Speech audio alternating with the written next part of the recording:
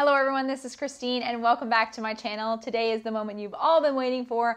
I'm taking a look at Playground Sessions. Now I have not been in touch with Playground Sessions at all. I am using their free trial, which I will link to down below. It is a 30-day trial and you do have to put in a credit card, but once you sign up online, you can go into your account and turn off the recurring payments right away. Today's video is a first impressions video. So if you've watched any of my app videos before, when I try a new app, I typically do it on screen with a first impressions video, and then later on I do a more comprehensive review once I've had a longer time to spend with the app, because I want to be fair in my review. So this is sort of my first time in the app. I actually tried to record this video last week and had troubles with the screen recording software, so I'm recording it over again. But other than that initial recording, I have not spent any time in this app. So I have looked at a few small things that I'm going to take you through today, and we're just going to see what Playground Sessions is all about. Now, the first thing to note is that Playground Sessions was originally designed as an app on your computer. So I'm using the iPad version of the app, and as far as I understand, I don't think it's as comprehensive in its features as what's on the computer. But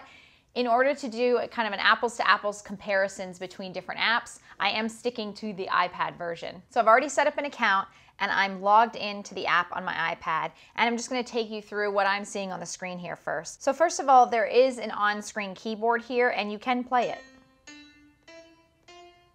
Since I have my keyboard plugged in and I'm using the MIDI settings here, I can also play a note, and you can see it lights up on that keyboard on the screen, which is very useful. On the left side, there is a listing of courses, and there are really three main courses: the Rookie Tour, Intermediate Tour, and Advanced Tour. And you can see in the main part of the screen here, I'm looking at the Rookie Tour right now, and you can see there are a lot of lessons in here. Some of them based on songs, and others are videos and lessons from the teachers. There are also some other courses around here, mainly focused around specific songs. So you can see it's right around Christmas time, so there's a holiday medley. They have some of the songs in different levels, like kids, intermediate, advanced. And then after the courses, you get into your song listings, and your songs are divided up by level. Now, with a subscription to Playground Sessions, you get 5 free songs to download a month, and then after that, you have to pay, although you get a discount if you're subscribed. You can also use this without being a member and pay for each song individually. A bit different from other piano learning apps is that you do log in online, find and choose the songs that you want to download on the website, on a web browser, and then you can come in either to the app on your computer or to the app on your device and download it once you've selected them, which is why you only see one song on my screen right now. Other than the main interface, we have the settings button here, which gives you your account username and email, and then gives you settings of your on-screen keyboard and whether or not you want to connect one through MIDI, which is what I have going on here. All the other settings here are for that on-screen keyboard. There are playback settings, volume settings for the accompaniment, the metronome, how they count you in, all of that. And then they have a little intro slides here that you can flip through. Pretty simple to use interface. So let's go ahead and dive into the courses. Now, Playground Sessions is well known because Harry Connick Jr. is one of the teachers in the app. Really, he does a couple of video tutorials and explanations. Most of the lessons are taught by David Sides, who I believe is the creator of Playground Sessions. Okay, let's go ahead and take a look at this first lesson. You do have to download the lessons individually as you go, and you can always uninstall them if they're taking up too much space. I think they do on your iPad. The first thing I notice when I come here is that this is a video that is 11 minutes and 21 seconds long. And I know from experience and from talking with other piano apps that it's usually best to keep videos to 1 to 2 minutes. This is the intro video and it is featuring someone famous, so I'm sure everyone will probably be okay with it, but that is unusual. Hey everybody, I am Harry and I am next to my favorite thing in the whole world. If I could be stranded on an island. We'll skip ahead here. I know. Here's a trick to finding middle C. There's a group of 2 black notes. Okay, so he's teaching us where middle C is. Below 2 black notes. Always C, yep. Same 3 notes. So now, in a way, we're all on the same page because what you do, that's all there are. 7 white notes. Now we have the black notes. There are only 5. Okay, so he's teaching us where all the keys are, which is good. Different positions when I play. Sometimes I might be a little bit higher, sometimes I might be a little bit lower. Okay, he's talking about posture as well at the keyboard, at the piano. I would also like to explain finger numbers. On the piano, when you see an indication to play your first. Okay, finger numbers, that's good. 4, 3, 2, 1. All right. 2, 3, 4, 5. All about finger numbers. Okay. And a little showing off at the end. Okay, so this is a great intro video in the amount of content that it covers. It's quite long, but I would say most of the apps break it down into smaller videos where they put it into one big one. But they cover all the key information that's important at the very beginning when you're starting to learn, which are note names, where they are on the piano, posture, and how you should play, and finger numbers. So I would say we're off to a pretty good start here, and of course, using a famous figure will engage people. Next up, let's take a look at one of these lessons. So we have the first lesson here. I had already been in here before, so that's why you see it jump down to number 3. Now, again, about the interface here, you have the different pieces of the lesson that come down the page on the left. And when you're in a lesson that you're actually going to play, where you're going to see sheet music, which I am a big fan of, I prefer the sheet music view rather than scrolling because it more easily transfers to playing sheet music if that's your goal. But when they're showing the music on the screen, that's when the controls at the top come into play. So you can go ahead and play the exercise up here. You can loop it, have the metronome on. I am not sure what these 3 little people, I've tried to figure out what this is, but I'm not sure. We have the speed indicator, so you can speed or slow down the lesson here. And it shows you what the beats per minute currently is set at, 114. So you can easily just cut the speed in half by using these 2 buttons here, full speed or half speed. When the lessons start to get more complicated and you're doing right and left hand, right now this is just right hand, you can do left, right, one or the other or both. And then you can also change your notation here. So right now we're showing finger numbers, but you can switch it to note names if you want. You can turn them off altogether.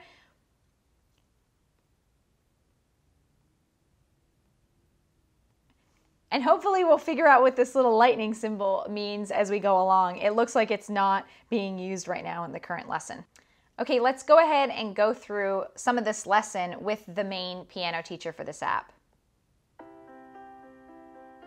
Okay, he's showing his playing off a little bit here.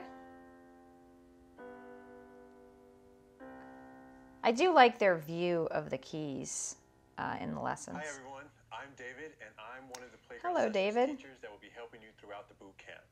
Now, just like all the other Playground Sessions teachers, I've developed a love for playing the piano, and I'm very excited for you as you embark on...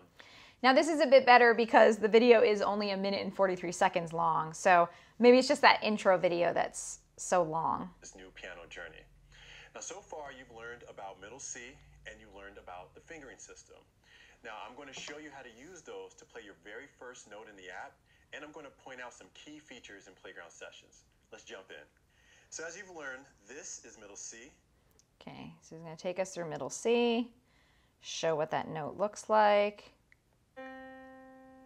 show it on the music staff. In Playground Sessions, you know exactly when you play it right in real time because the note will turn green. And that's all there is to it. Move on to the next segment. Okay. Let's go ahead and play through one of these. 1, 2, 3, 4. 1, 2, set, go.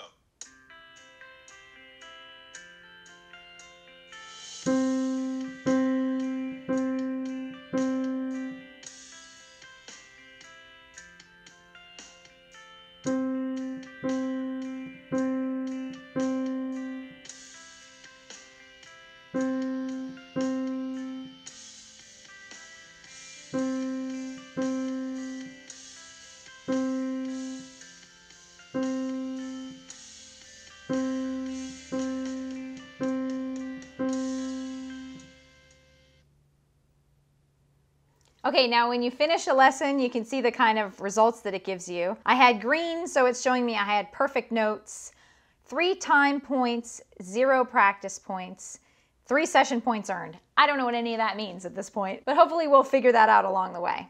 Okay, we can retry it.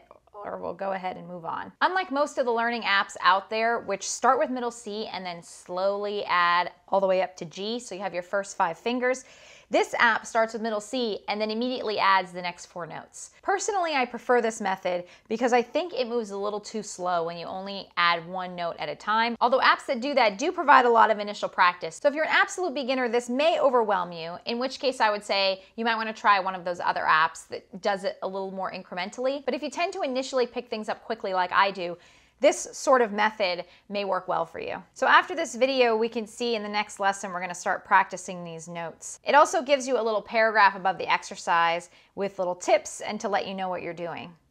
More practice exercises, which I am a huge fan of. The more you practice, the better you're gonna get. And especially at these beginner levels, learning these things really well and hammering them into your brain is only gonna help you later on. So it looks like the rest of it is exercises. So they give you 2 videos in this first lesson and then 7 exercises to practice them. Now another thing I want to point out down here in this keyboard below is that they show you which keys are used in this lesson. And that's something I'm a big fan of and most of the apps don't do. As a matter of fact, I think Yousician is the only other app that does this, that shows you the keys you're going to be using in the lesson before you hit play. Okay, let's take a look at one of the other lessons here. I'm just going to skip ahead and look into the intermediate tour and see what we have. So you can see the way the lessons are titled here. The title is telling you the name of the theory that you're going to be learning in this lesson. And then underneath that, they have the name of the teacher or the name of a song. So in some cases, it's going to be videos with a teacher. And in other cases, they're using a specific song to teach you that feature. And then in the third line, it looks like it's either letting you know that it's a video tutorial or which hands you're going to be using, either left hand, right hand, or both hands. We've already looked at what their video tutorials look like, so let's go ahead and pick a song. I liked Robin Hood. Let's try this root position practice. Okay. Let's continue to practice root position triads by playing through Bryan Adams' Everything I Do It For You. We're going to start by play the C major and F major triads in root position. So this is a left hand practice. They count through 1 to 4 twice, which you have to remember because it's different from other apps.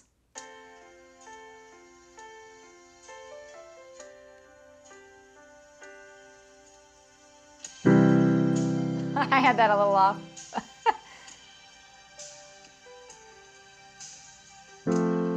Better.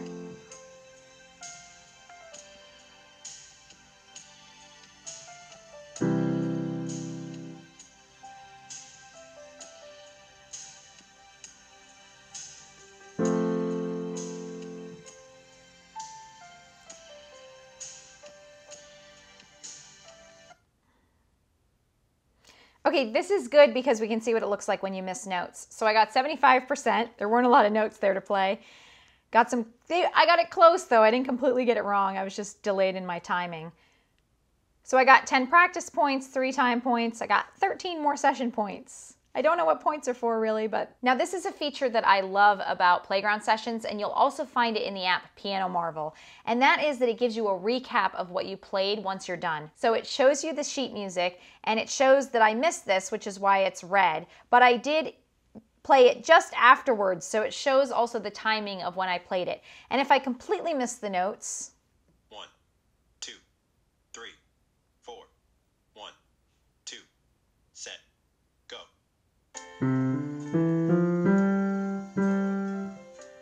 it shows that on the screen as well, so you can see I completely missed it. It's a dark red, and how far off I was when I missed it. So of all the types of feedback that the different piano apps provide, this style is my personal favorite. So it looks like each of these lessons as we go adds another triad or another, puts a little more notes on the page to make it a little more difficult for you. So you're working up in difficulty level. We get all the way to the bottom here.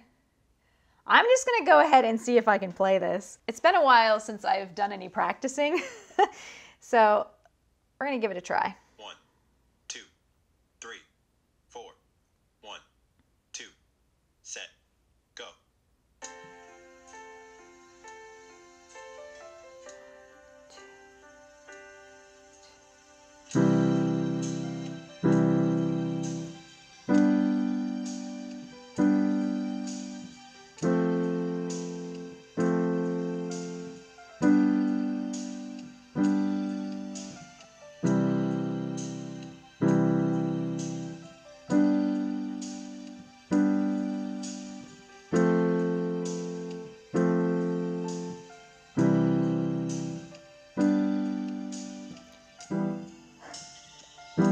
Oh, now we're getting into ones I don't know.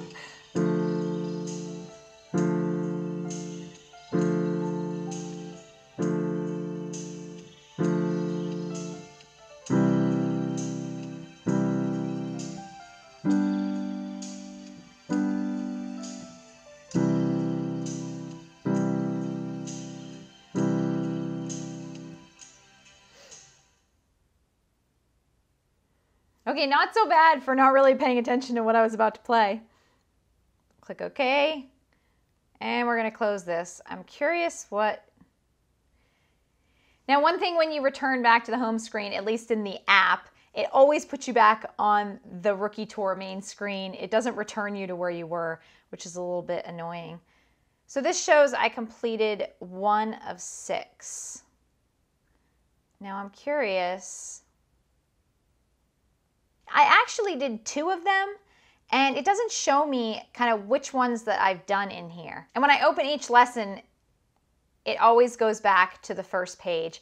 So my assumption here is it's only tracking that I completed the first one because you have to do them in order. So if I did first, the third, and sixth, it's still going to only say I completed 1 until I do them in order, which is fine because really it's up to you whether or not you want to complete every lesson or you want to skip ahead to certain things. And so it's nice that you can go to whatever skill you want to learn and you don't have to do this in order if you don't want to. Okay, for fun, we're just going to take one last look at a lesson in the advanced tour and then we'll wrap things up. Let's go down to what looks like the last song in advanced. I'm just curious how complicated it is.